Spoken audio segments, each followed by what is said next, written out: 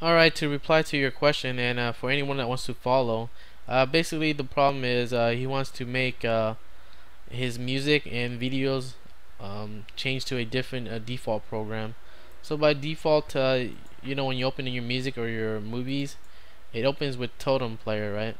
And he wants to use another one as the default, which is the Xbox Media Center.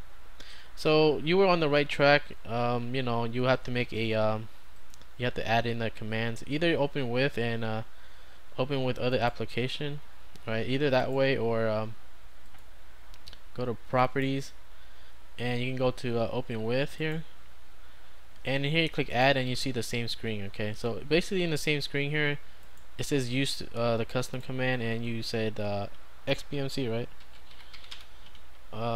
So you add that, and after you add it, this is where the default program is. Okay, so your default is on movie player is a Totem, and all you gotta do is just check here, and that's pretty much it. You see, now his xbmc is the default, and close, and you can see that xbmc is the default because you right click on it, it says open with xbmc as the first choice, and that's how you know it's the default.